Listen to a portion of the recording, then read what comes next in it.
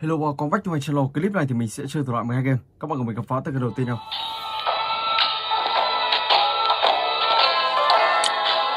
Bendy.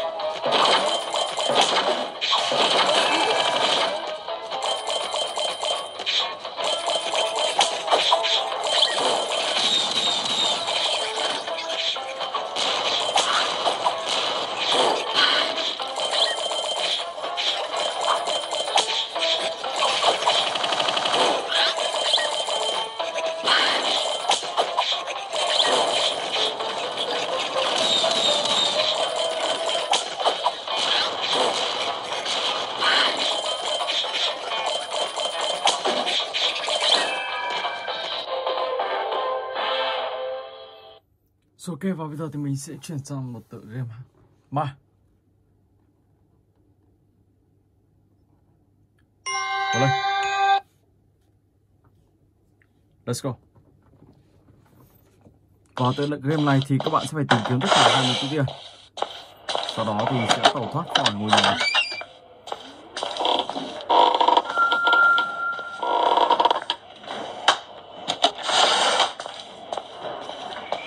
Thủ thuật với con mắt.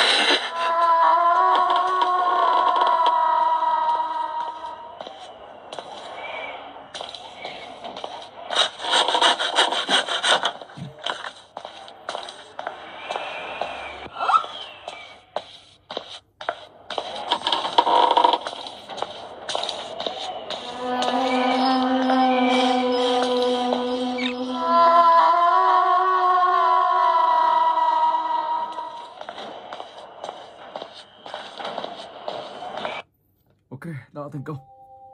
Rồi và bây giờ thì mình sẽ chuyển sang tới game thứ 3. Xin đến here Phil. One day.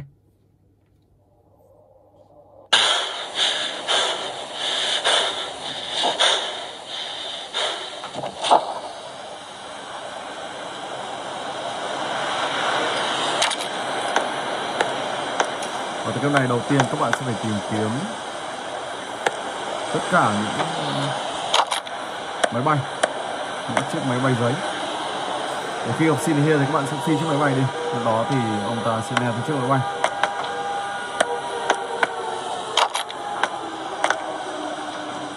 Chiếc máy bay thứ hai, ok.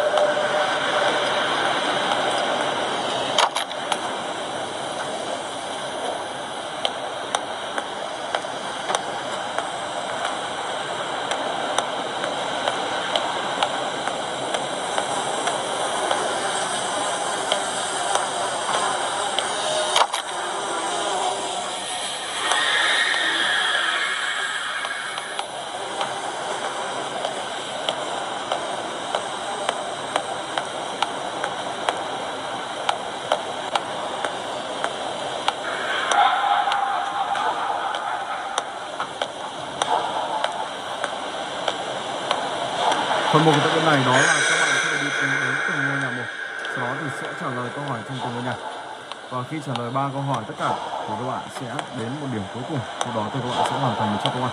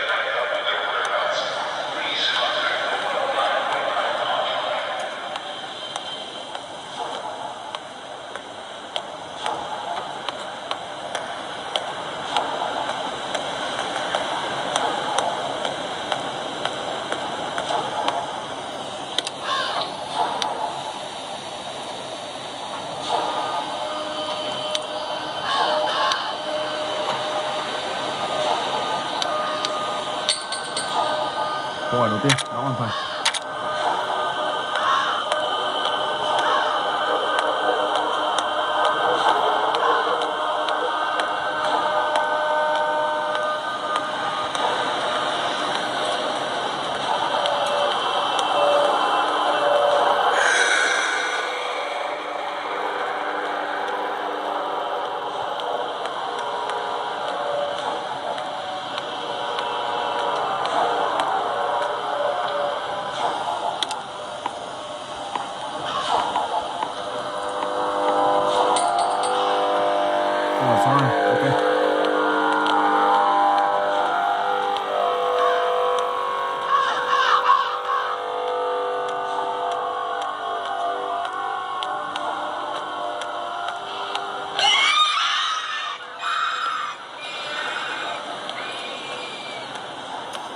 Và khi đủ 3 câu hỏi các bạn sẽ đi vào đường này.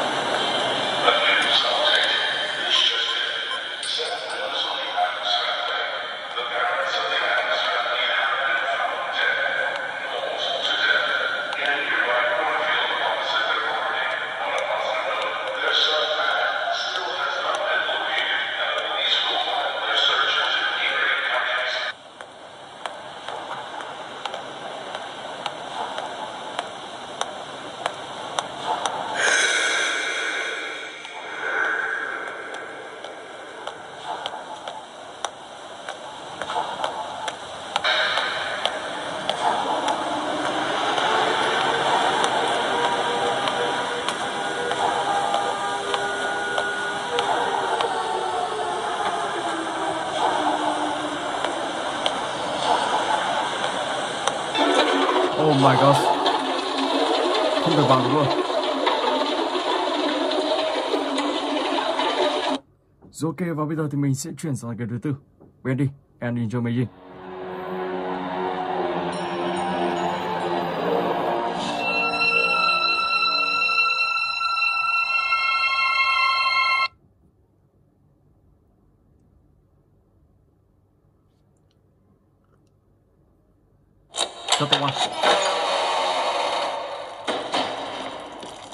Moving All right, Joey.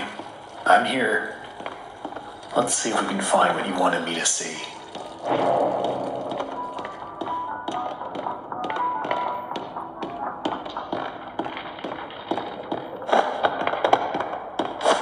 This lift could use a few dry cells.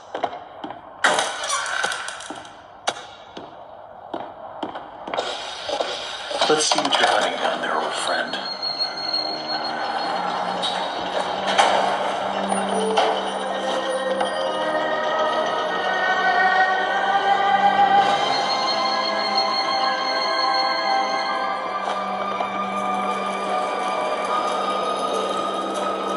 Sau đó thì sẽ đi đường này để nhận được vụ tiếp theo.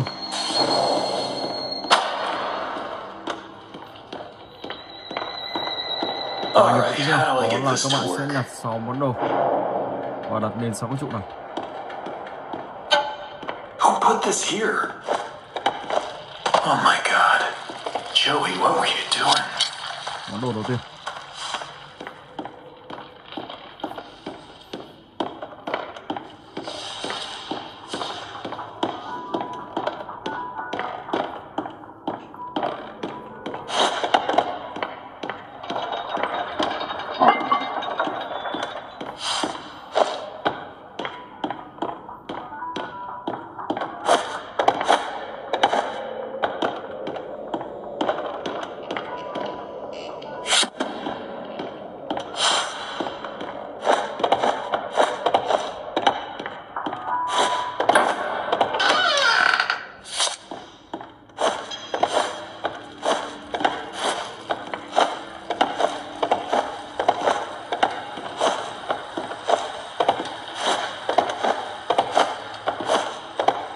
Looks like they knocked out a wall or two after I left.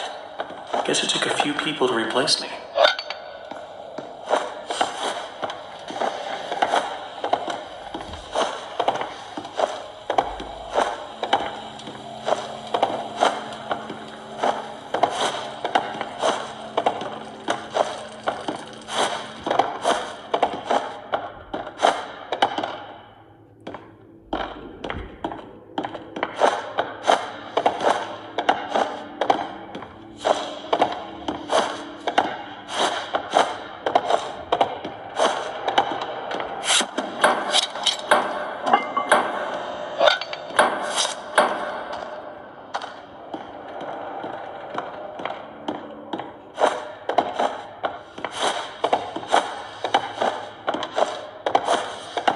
Còn gấu bông nữa, chắc chắn sẽ ở đường này.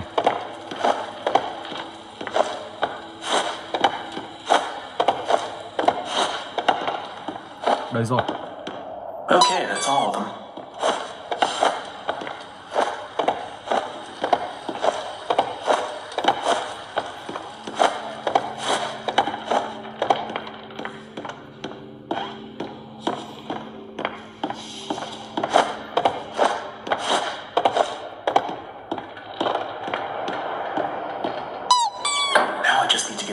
Flowing somehow. Should be a switch around here somewhere. Then I can start up the main power.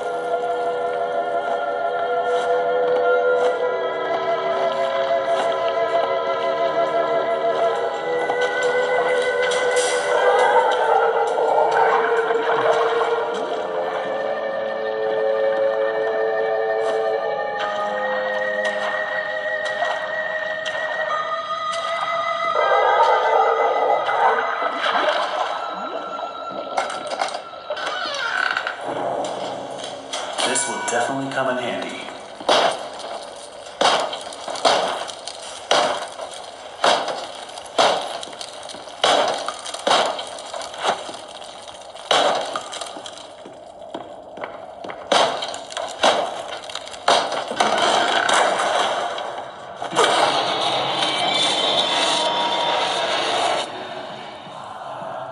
Rồi và bây giờ thì mình sẽ chuyển sang cái thứ 5, House of Slendrina.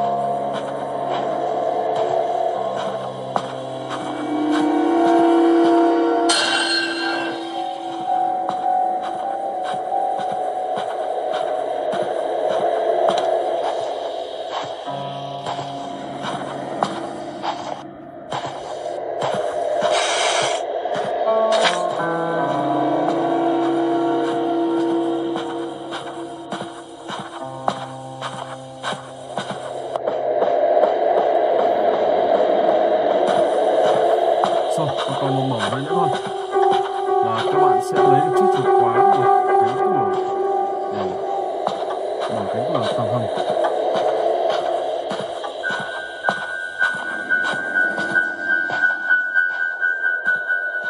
Và khi xuống dưới tầng hầm, các bạn sẽ tìm kiếm tiếp để thoát khỏi ngôi nhà ma ám này.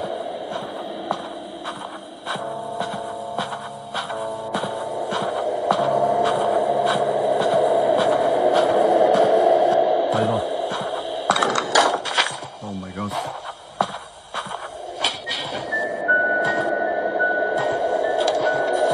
Wow, bà Granny.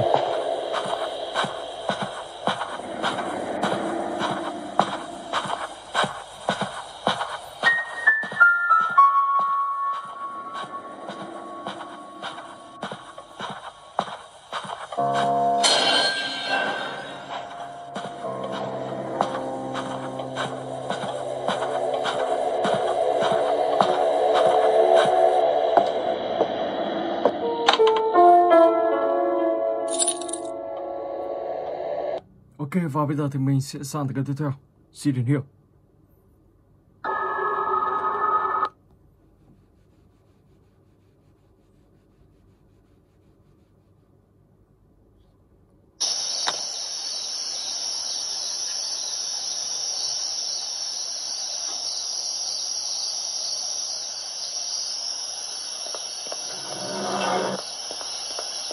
Ô mình mang đầu.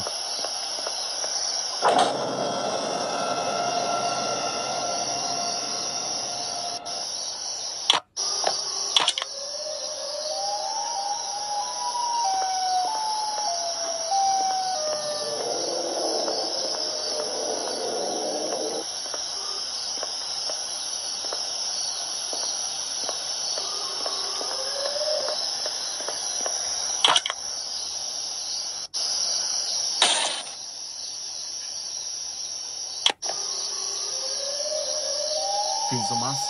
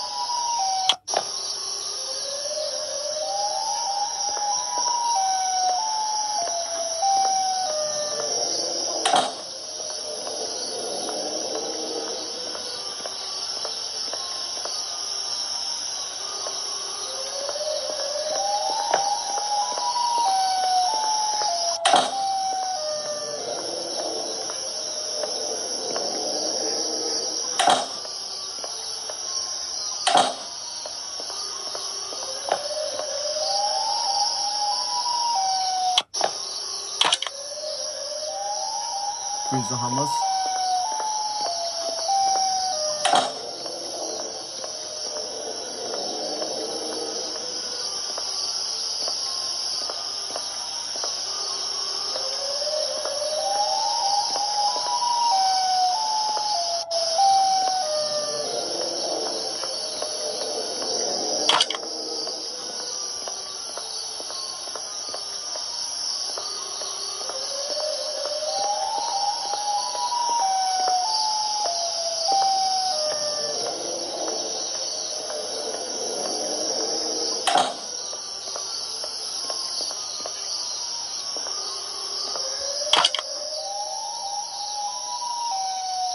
Ok. Tiếp tục là Siren here, horror.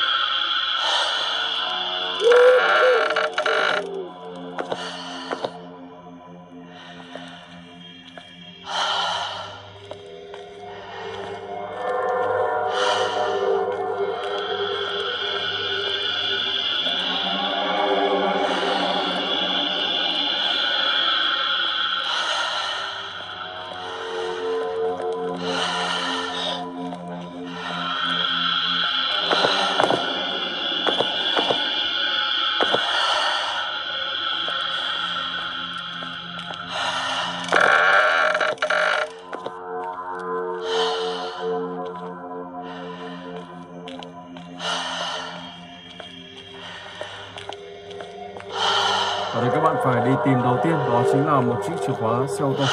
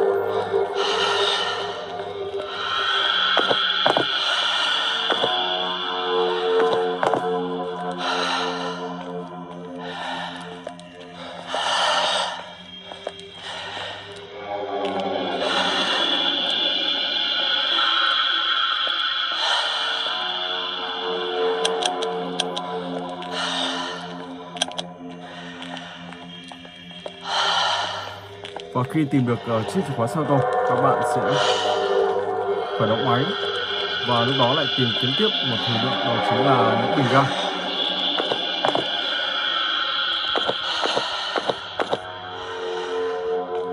Rồi, và các bạn sẽ đi xung quanh thị trấn này để tìm chiếc chìa khóa mở xe ô tô ra. Trong này thì sẽ có xin hình ông ta đang đây. Các bạn có thể chụp ảnh. Rồi mình chạy nữa. Oh my god. Wow, bị bắt rồi. Ok, và bây giờ thì mình sẽ sang một tựa game ma Slendrina 2D.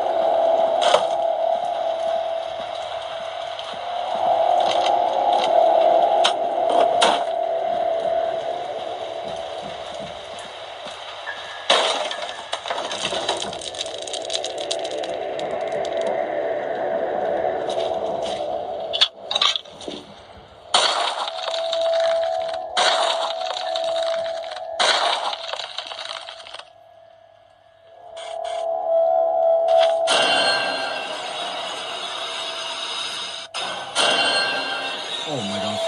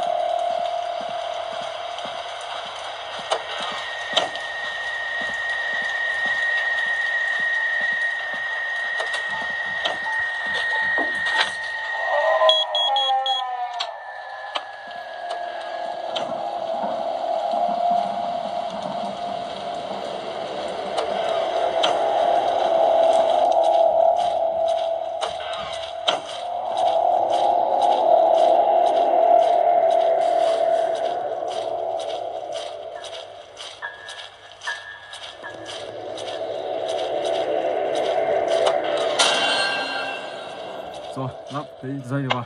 Lúc đó thì các bạn sẽ đi được bằng chiếc cầu thang máy và xuống dưới tầng hầm, rồi bắt đầu tìm kiếm tiếp và tẩu thoát khỏi ngôi nhà ma ám này. Một ngôi nhà ma ám mà khi vào thì vào một đường, và khi ra thì lại ra một đường. Ok. Rồi, và bây giờ thì mình sẽ sang tới cái tiếp theo.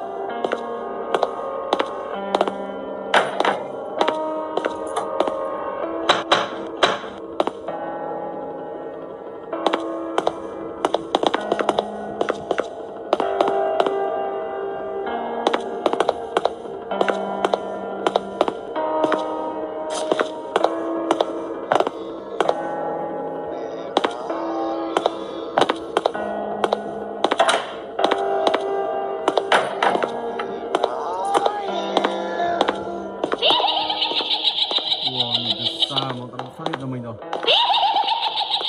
Không hiểu lý do gì.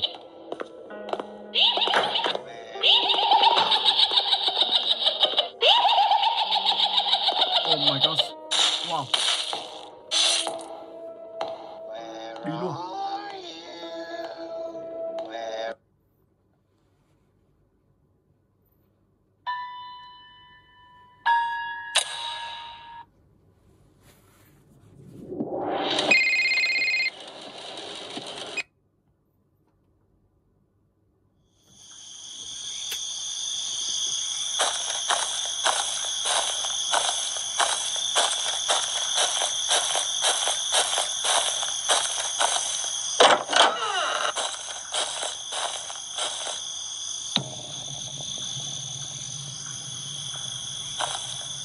Một cái xô.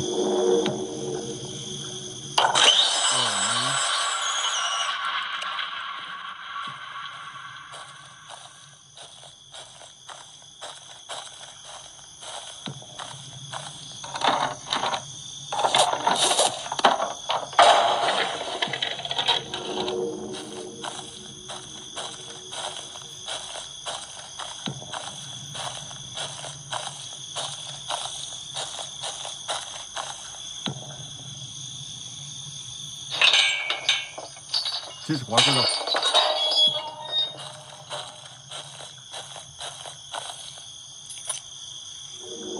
Ok.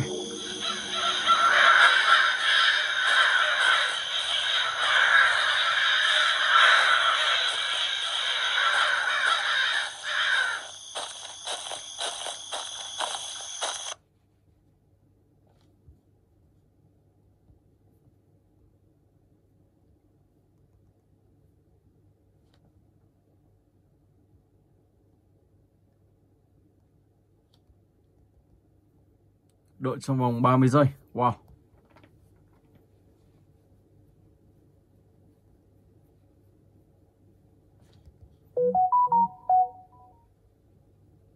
Rồi các bạn phải chờ một chút nha.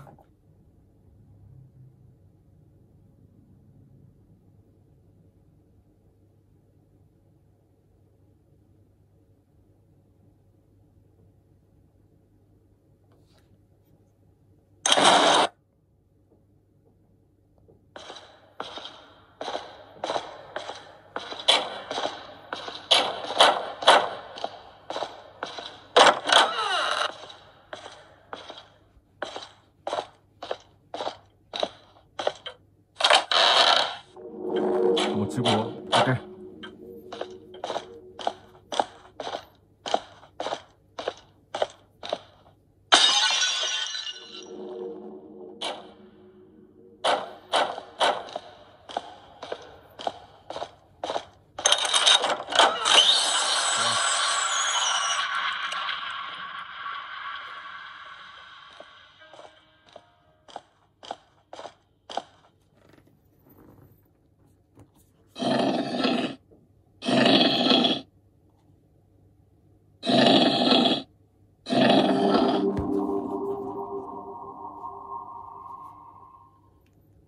Rồi mình sẽ chỉnh cho nó cân một chút. Ok.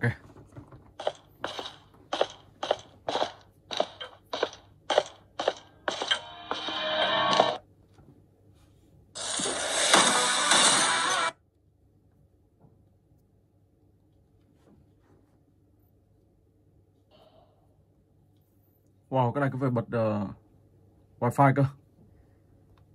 Thôi rồi, ok, và bây giờ thì mình sẽ sang cái tiếp theo, please.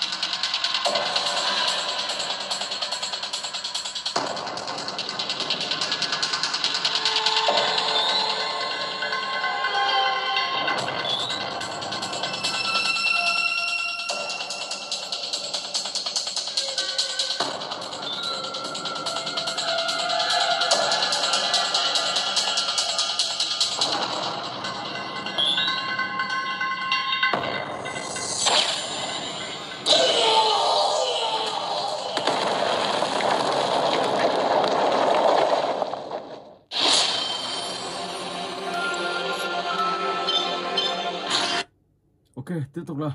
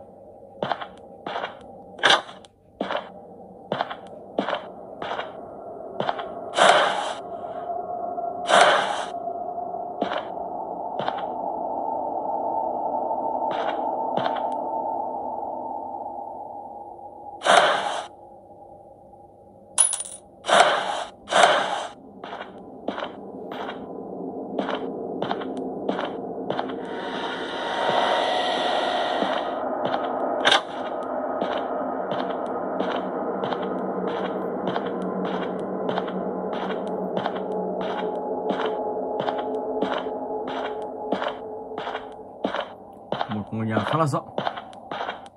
Ở đây các bạn sẽ phải bẻ khóa vào tàu thoát khỏi nơi này.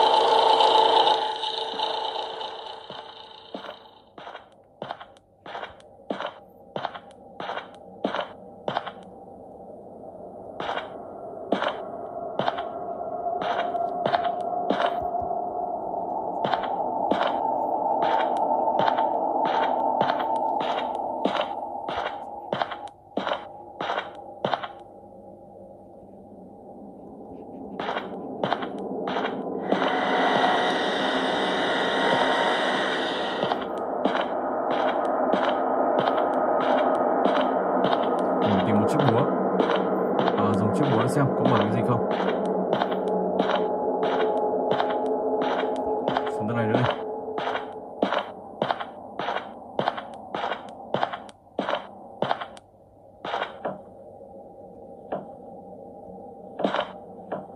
Rất nhiều chìa khóa ở đây.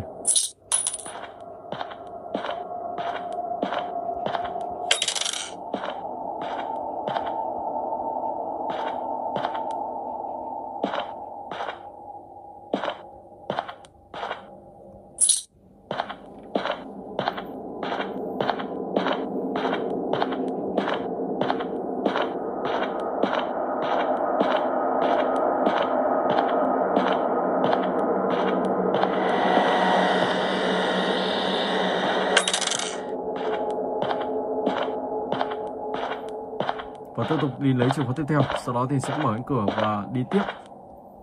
Cuối cùng thì sẽ tẩu thoát khỏi nơi này.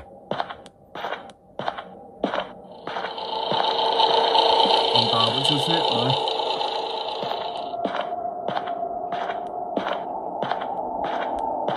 Xuống dưới tiếp. Không xuống rồi.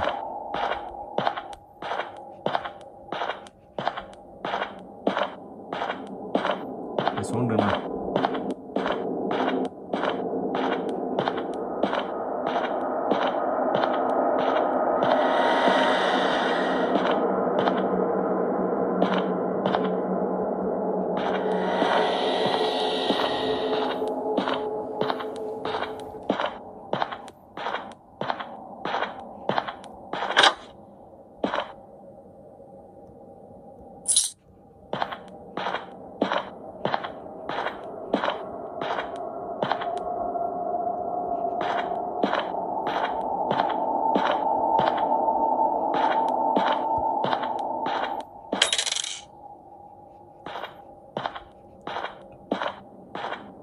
Rồi, phải cầm chiếc khóa lên tầng xem có mở cái cửa nào không.